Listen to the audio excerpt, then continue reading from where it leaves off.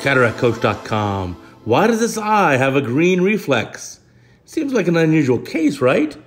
It's a canine case. This is a dog having cataract surgery. And our operating guest surgeon, Dr. Glauber Tasso from Brazil, is a veterinary ophthalmologist.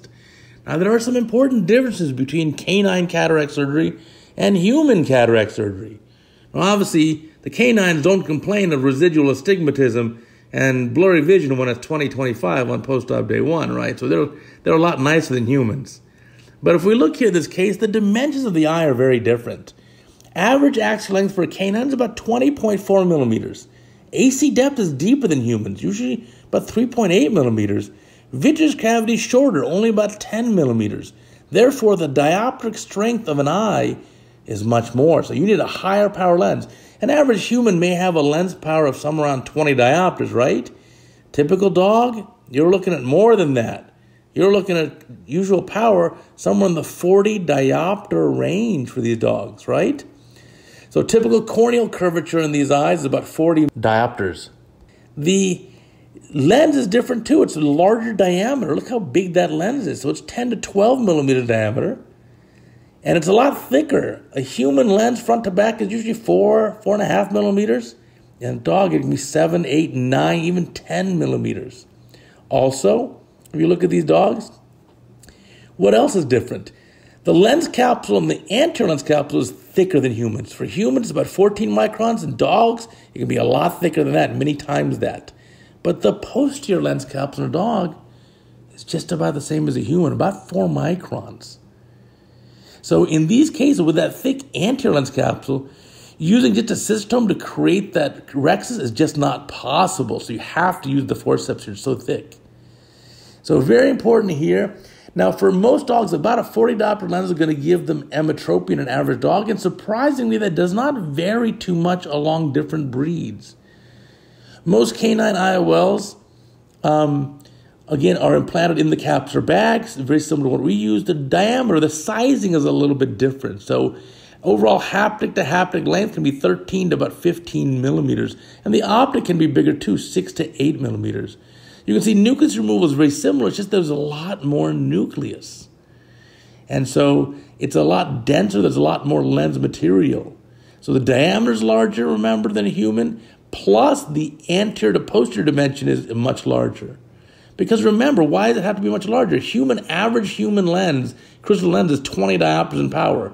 Average canine lens, crystalline lens, is about 40. So it's got to be much thicker, about twice as thick, right? Very similar lens proteins.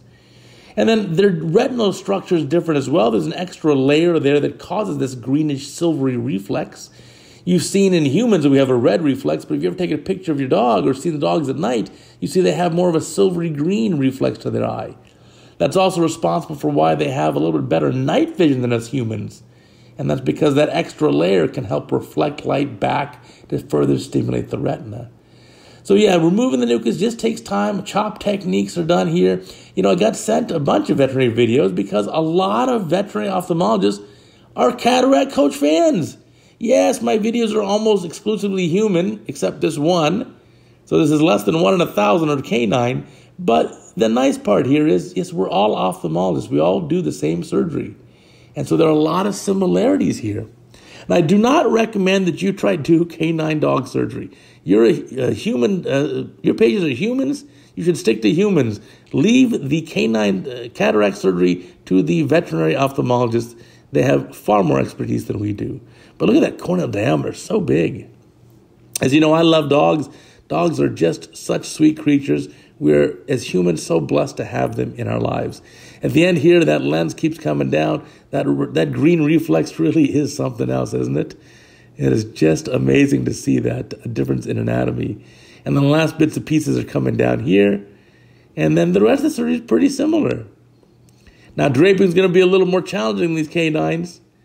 I don't know if those plastic drapes are going to stick to fur as well. And obviously, anesthesia has got to be on a whole nother level. These dogs are not going to hold still like your human cataract patients. They're going to need a lot more systemic anesthesia. And so that all has to be administered as well. Interesting, the incisions are very similar. They tend to use our same phaco machines. So our veterinary ophthalmologists, those are our brothers and sisters here. They're doing the same thing we are. In fact, they have more of a challenge. The complexity of their surgery is probably more than ours, and also the variability among different species of animals. They're not just doing dog cataracts, canine cataracts, they're doing feline cataracts.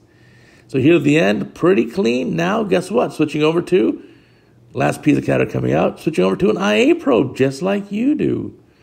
Yeah, but interesting, very short vitreous cavity.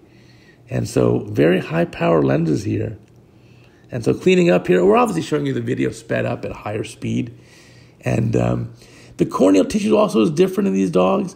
In the typical, as I've heard from these doctors, is that they're going to put a suture in.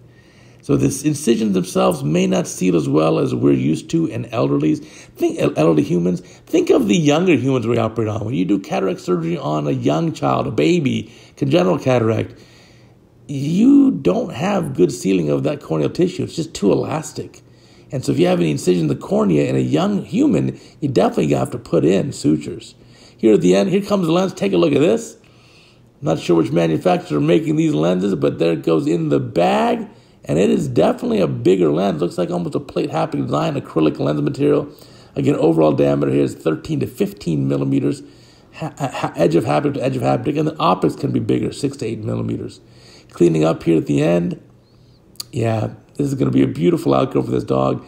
And most of these dogs, the human owners are waiting till the dogs have these white cataracts. So it's certainly a challenge to get that white cataract out. Now, in terms of refractive targeting, I would assume you're targeting essentially for emmetropia. If anything, maybe just a tiny pinch of myopia. And it looks like these are just monofocal lenses. And then at the end here, you gotta suture it up. So let's speed up the video even more to watch the very end of this. And you can see the suturing here looks like with 10-0 nylon. So thank you for submitting the video. I really appreciate it. I'm actually speaking at the veterinary ophthalmology meeting here in Southern California in October. And I look forward to seeing all our veterinary brother and sister ophthalmologists and sharing our pearls for success to help our patients. Thanks for watching.